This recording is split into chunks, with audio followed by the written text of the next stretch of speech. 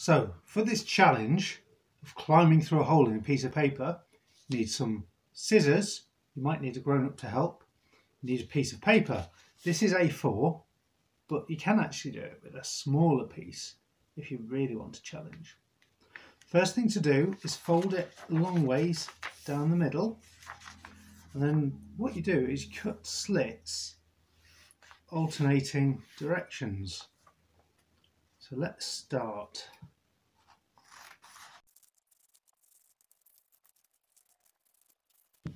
Okay, so at this point you've sort of got a long bendy snake, but be careful because you haven't finished.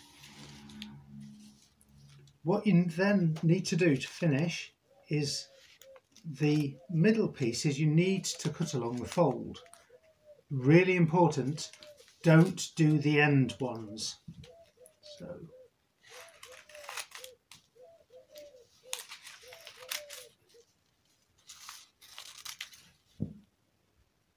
now you can unfold it and you've got a massive hole in your piece of paper.